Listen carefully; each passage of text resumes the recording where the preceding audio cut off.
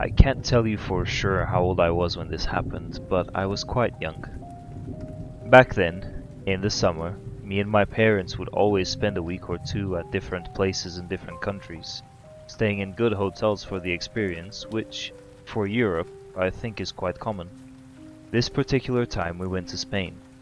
Back then, for some reason, I had already started being into scary stuff, like ghosts and things of that nature, so when I learned that my dad had been to this hotel when he was a kid, and it was supposed to be haunted, full of secret passages and other things, I couldn't contain the excitement. Just as you'd expect, it was a horrible night, with wind, rain and thunder when we got to the hotel, which was an actual castle on top of a hill. This was in Jaén, Spain. I can't remember the name of the hotel itself, but you can probably look it up and find it pretty easily. When we got inside the hotel itself, it was everything I hoped for. I remember asking at reception straight away if the hotel was actually haunted, which made the receptionist quite uncomfortable.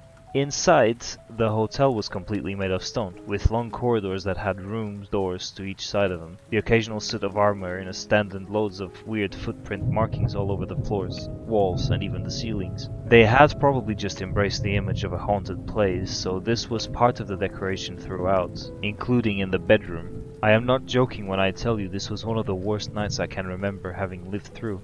Dinner was in this massive hall, with really high ceilings. We sat on a table that had this big reinforced wood door right behind my chair with a massive padlock on it and an image of a lion carved in stone on the arch just above it. The theories we came up with during dinner probably only helped what came next. Of course, being a kid and going through the whole "we're in a haunted hotel" train of thought, I was excited at first, but when it came time to go to bed, that was a different story. My parents wanted me to sleep in my own bed, which was a sofa bed right at the feet of their bed.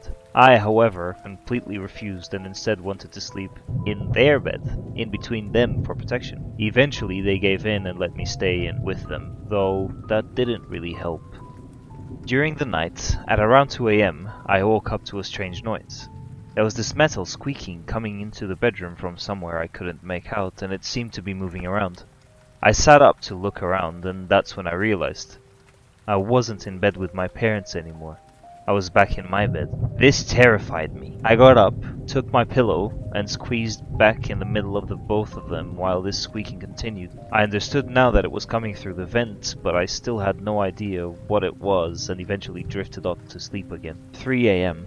I woke up again, the squeaking still coming through, but now in a different direction. And not only that, but I was also back in my bed instead of safe in between my parents. I got up, picked up my pillow, hugged it and sprinted back to their bed. I was climbing in between them with my dad moaning and almost waking up when the squeaking seemed to move places. It was now coming from under the door, and as I looked, a shadow slowly moved from the right to the left of our bedroom door, accompanied by heavy thuds and the same squeaking noise, now in a discernible rhythm. I couldn't avoid thinking the only possible thing this could be was one of the suits of armor walking around or something. I realized I had frozen in place, so I practically dove into my little bed cave and hugged my mum tight. The squeaking stopped in the distance, and again I drifted back to sleep. When I woke up again, frustration took over. I was in my bed again.